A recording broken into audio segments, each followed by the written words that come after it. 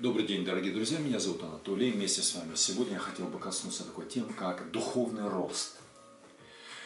Есть духовное падение, есть духовный застой, а есть духовный рост. И на человеческом уровне, рассуждая на эту тему, можно мало что понять.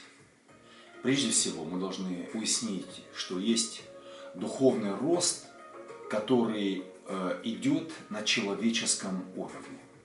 И он ограничен именно человеческими познаниями, развитием общества, науки, культуры, опытом человечества, но он ограниченный.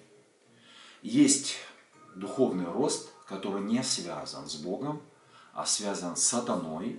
Это когда человек или группа людей обращается к врагу и просит его об откровениях, об информации и о том, как человеку действовать в той или иной ситуации и узнавать его волю, волю врага в его жизни.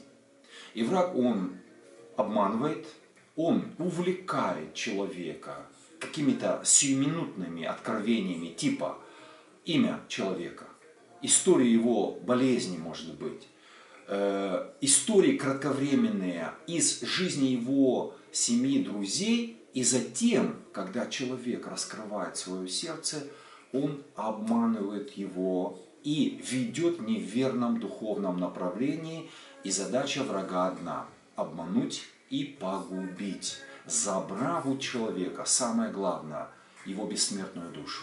И тогда человеку не приходится рассчитывать на то, что, попав в вечность после телесной смерти, ему там будет уготовлено хорошее место.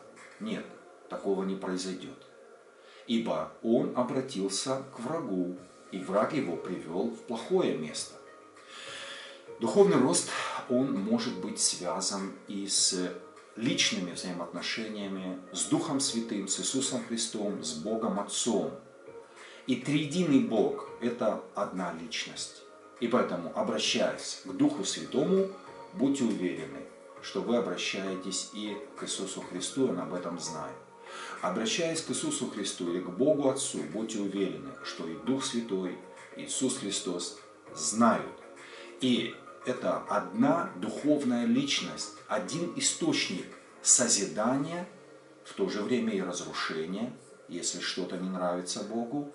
И это та личность в духовном мире, которая может ответить на любой вопрос, который вы задаете.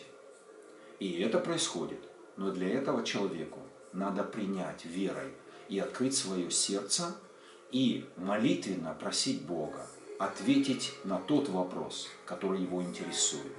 И тогда человеку не нужны ни книги, ни энциклопедии, ни интернет, ни мудрецы, ни общественное мнение. Он может напрямую от Бога получать информацию, которая ему необходима, которая его интересует, которую он жаждал бы познать или узнать.